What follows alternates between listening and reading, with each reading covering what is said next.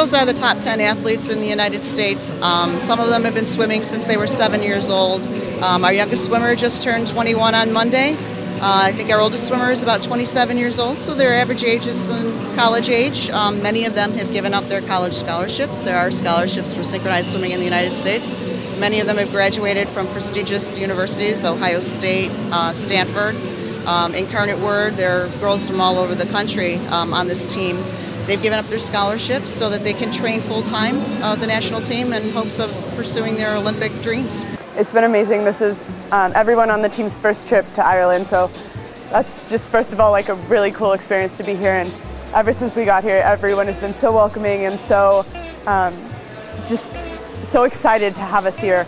We had people greet us at the hotel when we got there. We had Easter presents in our room when we got home from practice on Monday. And I started synchro when I was 6, so 16 years, long time. Most people started around like 6 to 10 years old.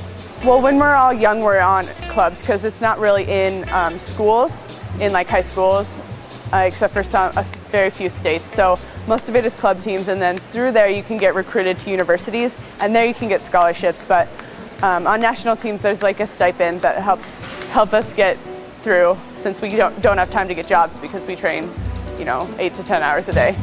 It was bleeding around to the sea. It was bleeding around to the sea. It was bleeding all on that day.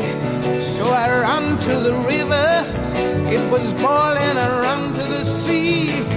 It was boiling around to the sea. Most of it is in the pool, but we also do land training, like weights, and it's called land drilling, our routine outside of the water, and you match your strokes or what you need out of the water. So it's a full-time job. It's what we do all day. That's all we do.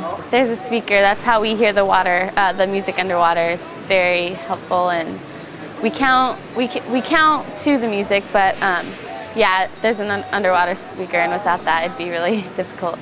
Here, there's something special, and they have an opportunity. I hear girls practicing on the other side of where we're standing. They have an opportunity to leave a synchronized swimming footprint here. We'd really like to have more synchronized swim teams across the world, and this is an opportunity to leave a footprint here in Ireland. I mean, it's just crazy. Our team manager before we left sent us an email just reminding us, like, remember back to when you were a little kid and you looked up to those famous synchronized swimmers, and now you're it. I mean, this really is all of our childhood dreams coming true. I know I had the '96, the 2000, and the 2004 signed Olympic posters above my bed, and it's just crazy to think that now that's me for little kids now. It's just, I mean, it's a dream come true to be here.